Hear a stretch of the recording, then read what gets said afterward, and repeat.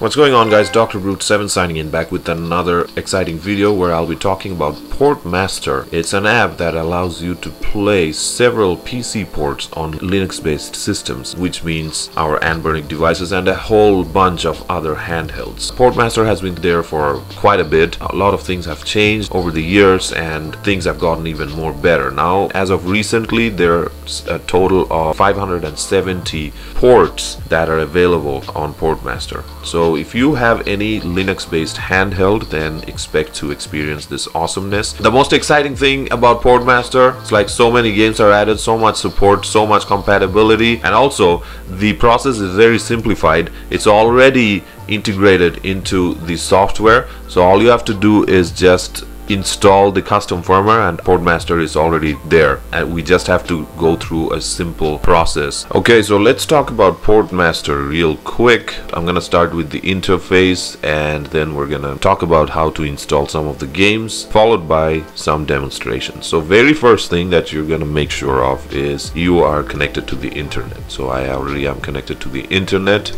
and then applications, Portmaster. Okay, so this is the main menu screen of Portmaster. Very simple. So let's start with options before we head over into what Portmaster has to offer. First thing, when you first boot up Portmaster for the very first time, it will install some of the necessary things, and if there's an update available, you're gonna be prompted to update. So just make sure that you are updated to the latest version of Portmaster. Then Portmaster will start up. So under the options, you don't need to tweak around much. You can change the language, you can select a theme. There's a couple of themes that are available. All you have to do is just download and install the theme. So when you're gonna apply the theme, Portmaster will do a quick restart in order for the theme to take effect. So that's basically it for the interface. Now, under the systems, the very first option that says Runtime Manager. Now this is very important. It contains all the runtime packages and prerequisites in order for these ports to run.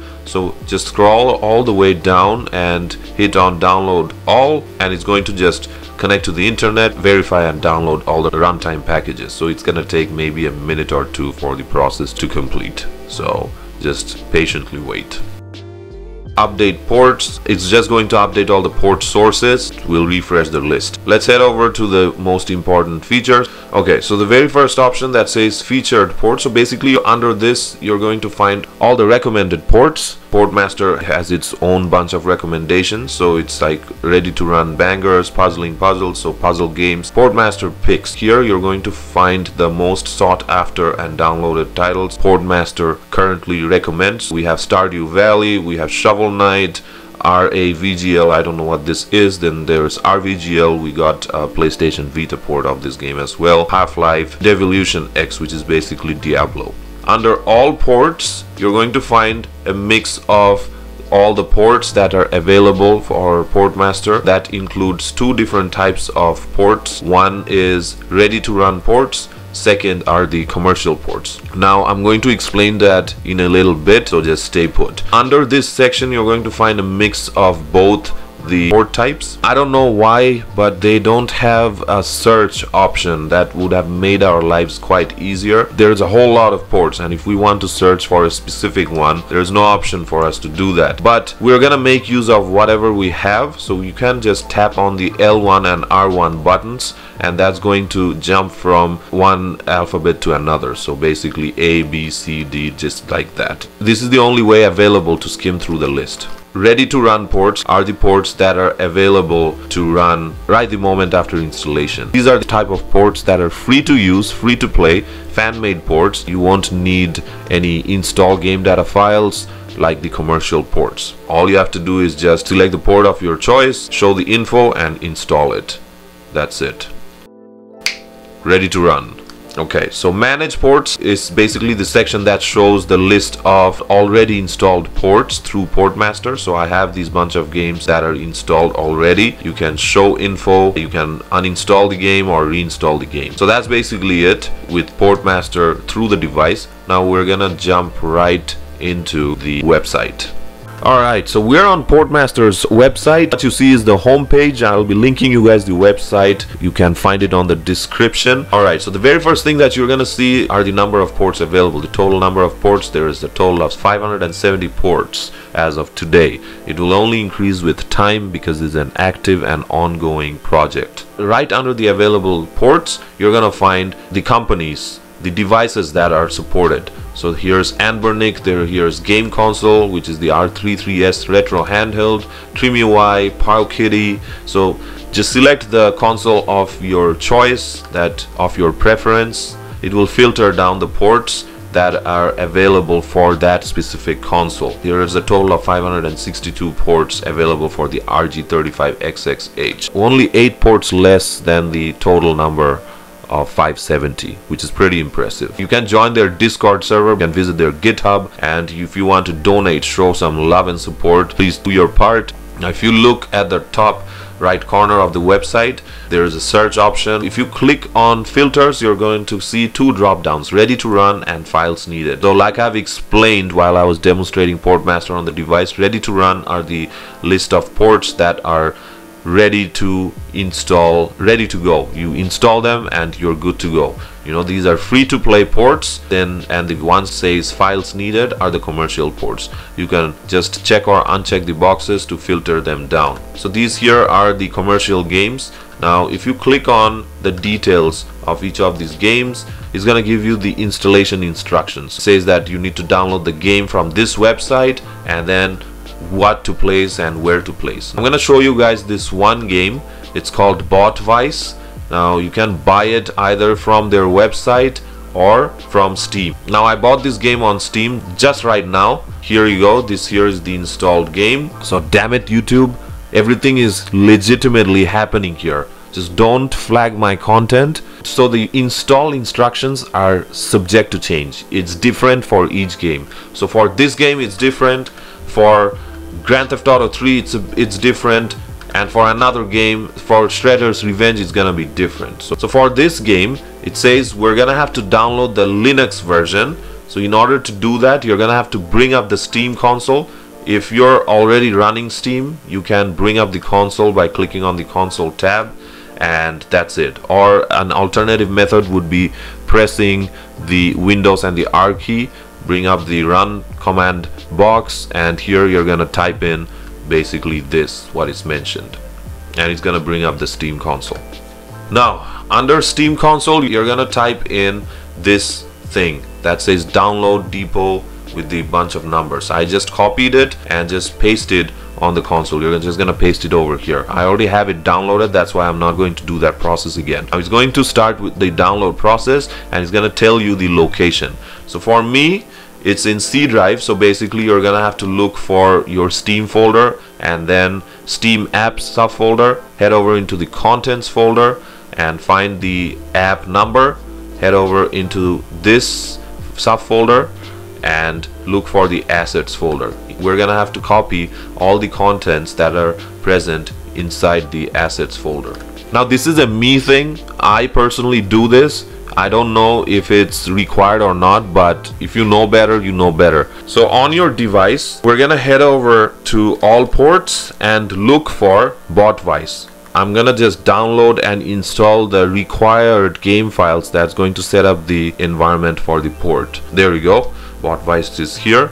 Just press on A and just press on install. It's going to download and install the required game data file. So it says Botvice installed successfully. Alright, now we're just gonna close off Portmaster, shut down the system real quick and jump right into the computer, obviously right after taking out the SD card. Okay, once your SD card shows up, you're gonna look for the ports folder, head over into the ports folder and look for the Botvice folder. Now this folder will only get created if you perform the step that I've shown. That's why I always recommend installing the game data files specific to that port. Those are the system files for that specific game. So always it's recommended, at least if you're following my tutorial, I would recommend you to download the game data files which are specific to the game through Portmaster. I would recommend doing it through the device itself. Let's head over into the Botvice folder and now head over into the assets folder of our installed game. Copy all the contents head over into the game data folder and paste it over there. As easy as that. So while we're at it, I'm just gonna show you guys another game. It's Grand Theft Auto 3. Now Grand Theft Auto 3, it's not available on Steam. I already own this game for like a long time back, so I already have the game installed game file. I mean, you're gonna have to acquire the game from somewhere, and you can buy it from Rockstar store. So yeah, there's that. Now here for this game, it says you're gonna have to just copy the game files by heading over into the ports folder and then just into the GTA 3 folder. Again, you're gonna follow the same step like I've said. You're gonna just look for the GTA 3 on Portmaster through your device and then just install the game files, the game data files, then connect your memory card. You're going to find a GTA 3 folder, head over into that folder, paste all the install game files, and you'll be ready to go. You're all set. So yeah, that's basically it. That's basically how you install commercial games on Portmaster.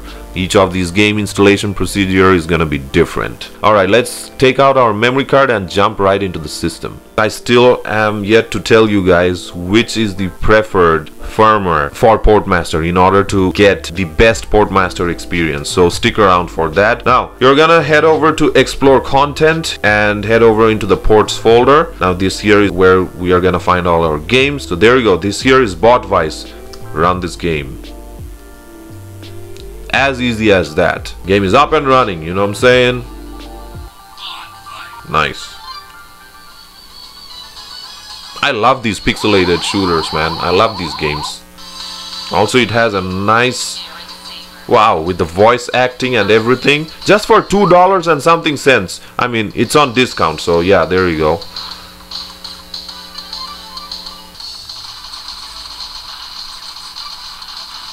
And A button to shoot the handgun. Button placements are different, but the button mapping are the same.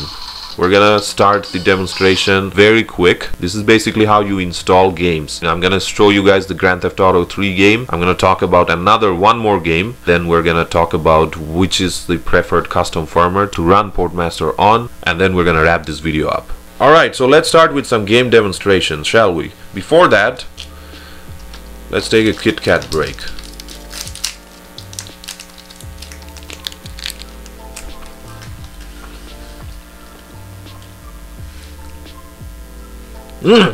Tasty. Now that break's over, let's start with Abe's Adventure. Now this is a free-to-play game. It's one of those ready-to-run ports.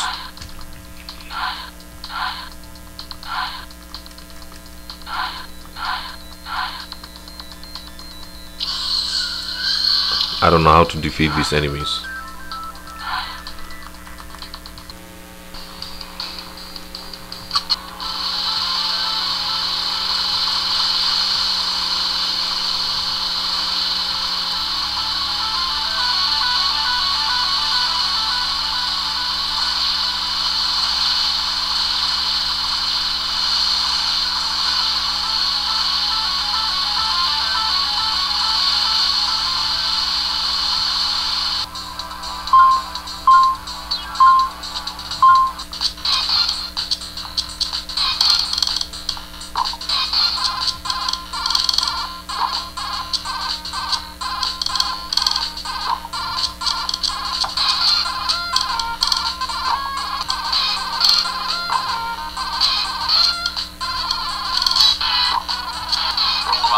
Oh yeah!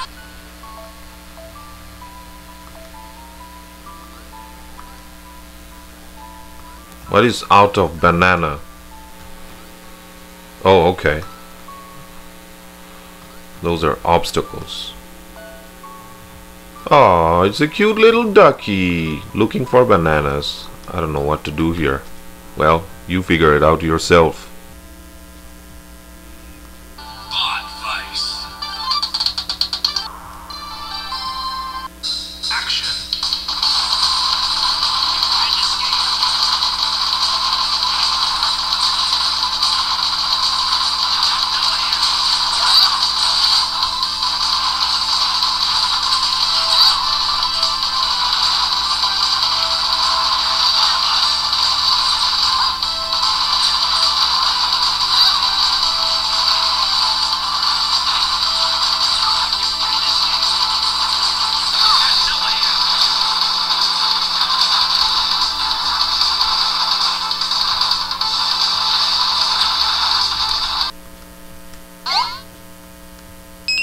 Oh, it's a cat.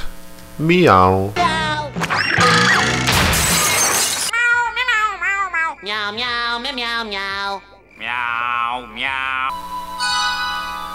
Oh, Sprinkly Winkly is enjoying his day in the garden. Suddenly he was attacked, and so begins his epic tale. Level start! Hey yo, let's teach these ruffians not to mess with family. Family, family. It's all about family. I don't get what this game is about, but since there's cats, it's cute.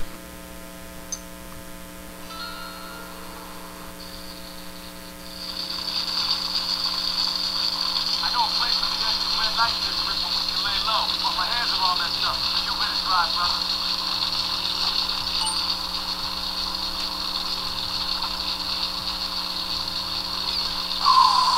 This is Hit Radio Love Media Station. Just one of 900 radio stations, 300 TV stations, network, 3 satellites, 10 senators. Hit Radio.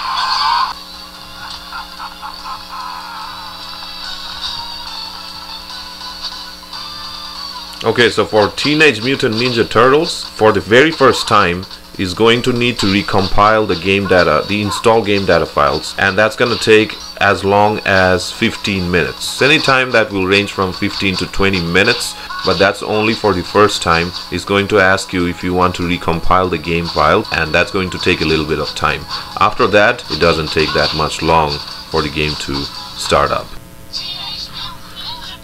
Okay, let's talk about the most recommended way to run Portmaster on in order to get the best kind of experience. Now I would recommend using either stock OS, because Anbernic already released 2 different updates, 2 or 3 different updates if I'm not wrong, which adds in more support for the newer games of Portmaster, including this game and Grand Theft Auto 3. Shovel Knight is also another game. I've always stated, I've always emphasized, and I cannot emphasize more, stock OS is the best, the preferred way to go if you want to get an out-of-box, straight-up experience when it comes to getting a complete emulation, and it's only gonna get better. With the recent updates from Anbernic, it's kind of shady with what they're doing by including these commercial titles. They are not supposed to do that, but I'm not gonna get into details on that. I'm pretty sure on the future Anbernic devices they're not going to include these commercial titles. It's not the right thing to do or the right way to go. But when you're trying to go for custom firmware, I would definitely recommend sticking to MuOS if you want to experience Portmaster games, because MuOS is flawless when it comes to Portmaster games if you're looking to stick with a custom firmware. Even though there's lots of improvements that needs to be done in terms of the emulation experience, UI, and overall custom firmware experience, but I already made a separate video on that where I explain how to install, followed by a quick demonstration and overview along with my personal impressions about the custom firmware. So you can check that out by visiting the link in the description. The latest version, the base version of MuOS is refried beans. That's the one that I show on that video, even though there is an update that you need to perform on refried beans. So you need to have refried beans installed if you want to perform that update. I'm running all these games, these Portmaster games, on refried beans, and you can see that they run flawlessly. So definitely MuOS is the way to go. Batocera, I don't know if it's my own personal experience or not, but I tried running Portmaster on Batocera, the latest build, the newly build of Batocera, and it was horrible. It was not good. The game was lagging like a dial-up connection. I wish I would have made a video on that, but I did not, and that's my recommendation. Either stick to stock firmware or MuOS. That's basically what I had to say. Okay, so that's basically it with the Portmaster tutorial and impressions video, and it's a very cool application. Lots of support, lots of amazing, interesting titles are available, that are made available and will be made available, so check this out. Hope you enjoyed this video. If you did and found it helpful, make sure to drop in a like and subscribe. I'm gonna see you guys on the next one. Join me on my live stream, and if you want to say hi, stick around, hang around, and have a chat with me if you want to. Just check out my other contents. I'm gonna be back with more, hopefully. Let's wrap this one up. I'm gonna see you guys on the next one. Dr. Root 7 signing off. Peace.